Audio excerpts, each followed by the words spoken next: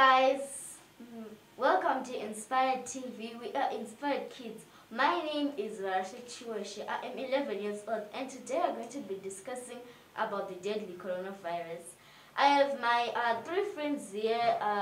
They're going to introduce themselves, starting from my right. Hey guys, my name is Wandile Mkundu and I am 10 years old.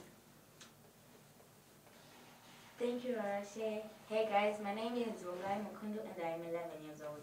Hello, my name is Nato and I'm 9 years old. So, what is coronavirus? Coronavirus is a disease that has originated from China and is a very deadly disease. Coronavirus is spreading very fast. It is not slowing down and it is killing people. A lot of people from other countries,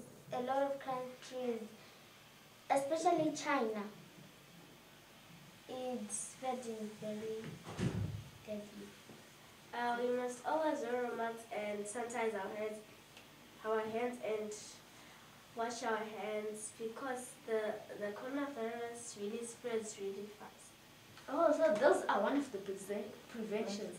What about, isn't there any vaccine or something, or even medicine, a cure? Yes, there is a vaccine. The vaccine is also in Zimbabwe. It is very, very safe.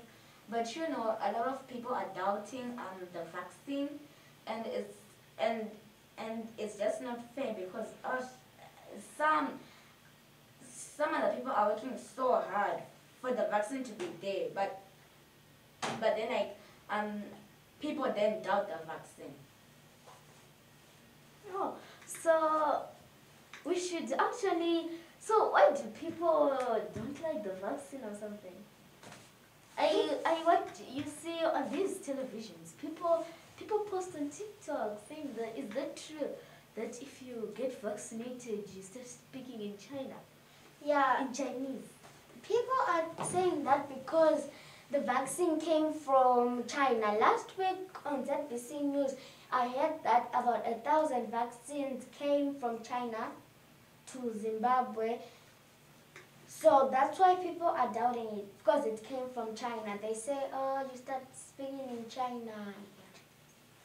Yeah, a lot of people are doubting it because they think the vaccine is not that helpful to them, and a lot of people don't want to be vaccinated because they think the vaccine is from China and it's going to make us speaking Chinese. Yeah. Oh, thank you. So thank you very much for alerting us about this COVID-19.